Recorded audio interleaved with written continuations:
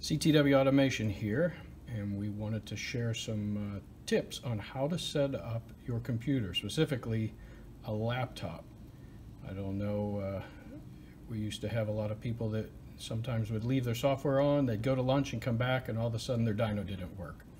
We're going to show you why that's happening and how to correct it so that it doesn't happen in the future.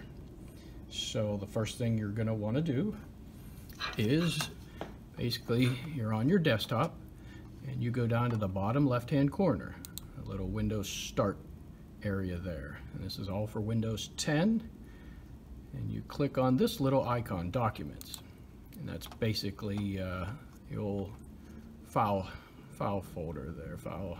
And if you right click on this PC and you select Properties, this takes you to the area that we need to get you to. Now if you're on Windows 7, really the only thing you need to get to is this Device Manager right here.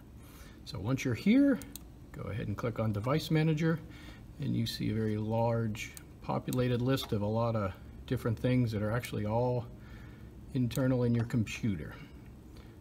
One of the first things we see is this ports. Just so you have some information, you see the USB to serial port COM3. This is how we talk to your motor. There is a point in setting up the software that we may need to know this, and this is where it comes from. If there is nothing here, then that's going to be a problem in the future trying to talk to the dyno, basically talk to the motor. But where we need you to go is down here, Universal Serial Bus Controllers, and we need to hit the little arrow there so it expands it. Now basically all of these devices are in the computer somewhere, and at times basically the way it's set up, they can be turned off to save power. And the problem is when the computer turns them off to save power, your dyno stops working. We use these ports to read data and move the motor. They're very important. So the way to make sure this doesn't happen again is to come in here, and basically you start at the top and you right click and you choose Properties. You come in here and you'll see little different tabs, and we always want to find this Power Management. You click on that and you can see allow the computer to turn off this device to save power. That's bad. That means it turns off your ability to collect data from the dyno.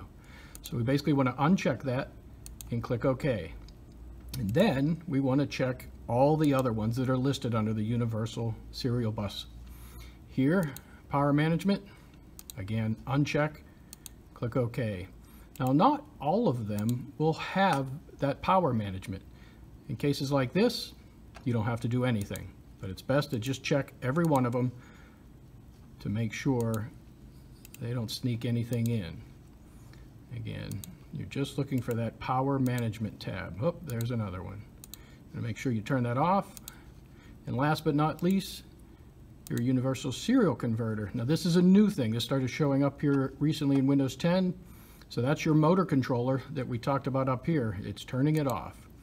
So we don't want this box to be checked, but we do want this one. Allow the device to bring the computer out of standby. Yes, we do. We want to make sure it can wake up the computer, because when you're trying to use it, you want it to work. So you'll have this box checked and this box unchecked.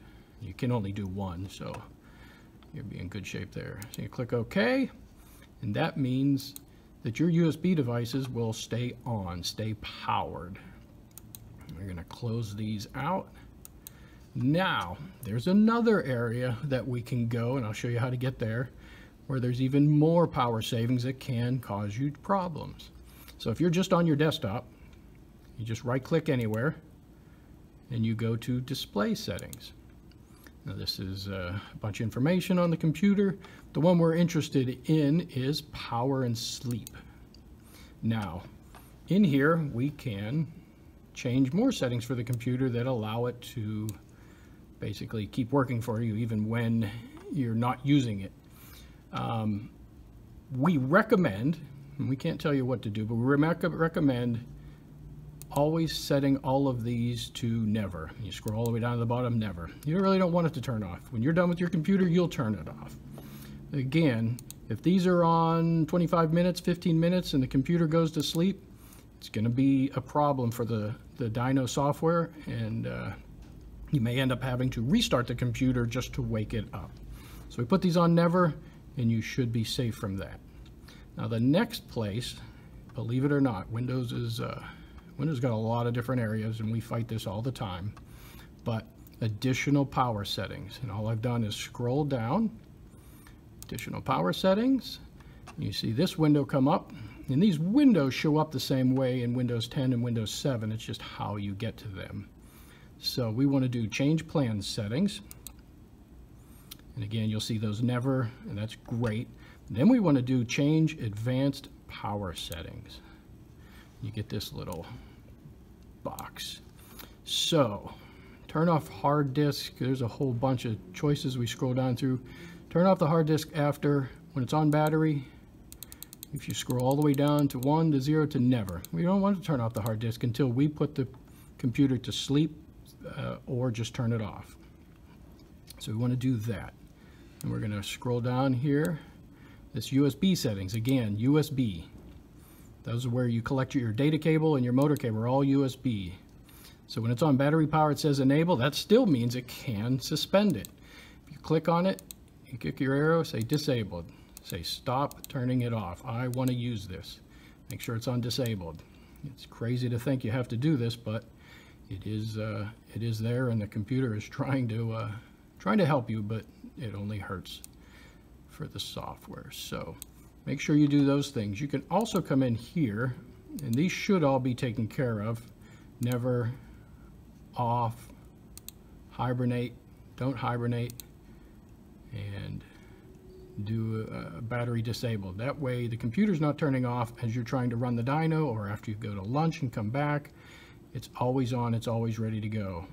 So once that's all done, your settings have changed, hit apply, click OK, and this screen is good. You just hit this X up here, do not hit cancel, the X, and we're back to here. And again, some of these are recommended, but most we recommend you always turn all the power savings off. And close that screen, and that way, again, the USB ports will not be turned off to save power, and your dyno will keep working even after you go away for a moment. There you go. There's some tips to get your laptop running and always working. Thank you.